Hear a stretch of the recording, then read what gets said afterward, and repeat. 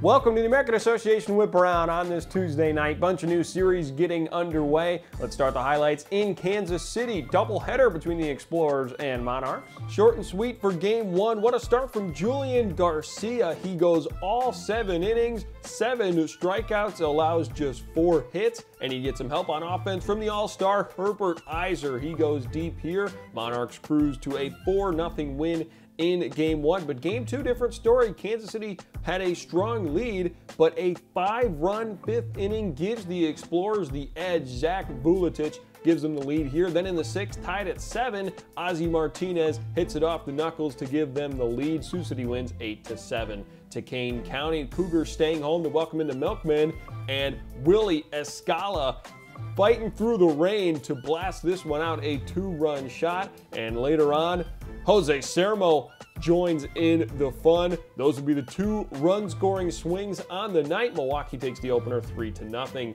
Speaking of 2 big swings, Ryan Hernandez putting on a show in Sioux Falls, a 2-run shot right away in the first to give Lake Country the lead. And later on in the 8th, how about another? He's up to 24 home runs on the season, 4 up in first place in the league. Lake Country wins 8-3 to Fargo. What a game here. Another game where the RailCats took a lead. They were up 4-0, but Alec Oland brings Fargo Moorhead within 1 in the 9th, and then Marcus Chiu steps up, bases loaded. The chopper gets through into left field, and it's a walk-off 2-run single for Marcus Chiu. Fargo Moorhead takes the opener 5-4. To Lincoln, Salt Dogs welcoming in the Gold Eyes. Lincoln had the lead in this one, but a 3-run 8th would bring Winnipeg back. Rob Emery drives home 2 there with that single, and then Edwin Arroyo steps up and brings Emery home to give the Gold Eyes the lead. They would hang on and win 5-4. Finally, to Cleburne,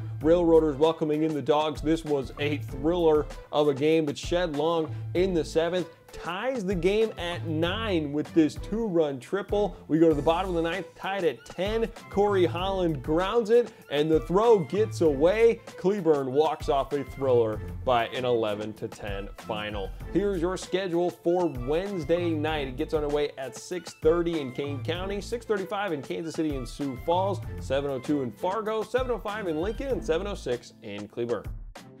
You can catch all the games and whip-arounds this week for free at aabaseball.tv. I'm Matt Yazel. Thanks for watching. We'll see you tomorrow night.